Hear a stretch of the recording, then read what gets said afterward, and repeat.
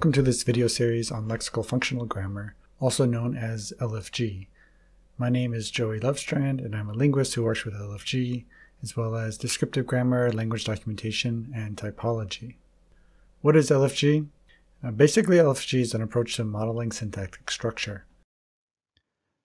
There are many models of syntactic structure, including LFG, minimalism, head-driven phrase structure grammar, tree adjoining grammar, dynamic syntax, role and reference grammar, and more. One of the aims of models of syntactic structure is to capture the essence of grammar, sometimes called universal grammar. The basic idea is that since a child can acquire any language, all languages must have something in common that fits the way our minds work. From this perspective, a good model of grammar makes it no more difficult to represent the grammar of one language than another. Joan Bresnan, who co-created LFG with Ron Kaplan, argued that the mainstream models of syntactic theory in the 1960s and 1970s, those that were proposed by Noam Chomsky, were not plausible models of how language actually works. LFG was proposed as a psychologically real model of a language user's mental representation of syntactic structures.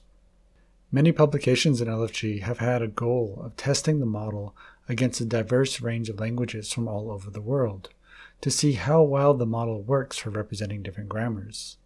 Where the model seems to not be capable of representing certain constructions, new variations of the model have been proposed. Since LFG can be applied to any language, it can also be used as a way to make detailed comparisons of particular languages. LFG has also been used by historical linguists to model changes in grammar, and by psycholinguists to model how language is processed in real time. The basic mechanisms of LFG are grounded in computational principles, which means that an LFG grammar can also be read by a computer. This is done in a program called XLE. Computational linguists working with XLE have collaborated under the name the Parallel Grammar Project, or PARGram. Work with LFG in computational linguistics also links LFG grammars to tree banks and universal dependencies. Those are some of the ways that people have used LFG in the past, but keep in mind that LFG is a model, and you can feel free to use it in any way that works for you. Because the videos in this series are a very quick overview of LFG, there are two things to keep in mind. First, there will not be detailed explanations of the fundamentals of morphological and syntactic analysis.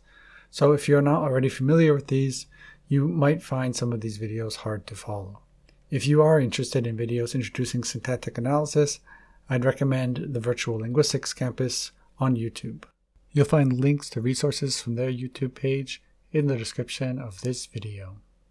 The second thing to keep in mind is that the topics in this video are covered in a superficial manner. Some details are left out, and many important topics are not mentioned at all. But the topics that are covered are all foundational, and they will help you get started in the process of learning about LFG. If you think of the learning process as a puzzle, these videos will help you put the border together, but you'll still need to fill in the rest of the puzzle. You won't have a comprehensive understanding of LFG after watching these videos, but you have seen aspects of LFG which I hope will be enough to encourage you to continue learning and also give you enough familiarity to make the learning process easier for you. Here are the 10 topics covered in these videos: constituency and heads, attribute value pairs and defining equations, information sharing, phrase structure rules, optional nodes and X-bar theory, agreement and unification, grammatical relations and sets, pred and subcategorization, functional control, and the LFG architecture. One final note: as you've probably figured out by now, the word functional in the name Lexical-Functional Grammar has no relationship with functional grammar. In the name LFG, the word functional refers to grammatical functions or grammatical relations such as subject and object.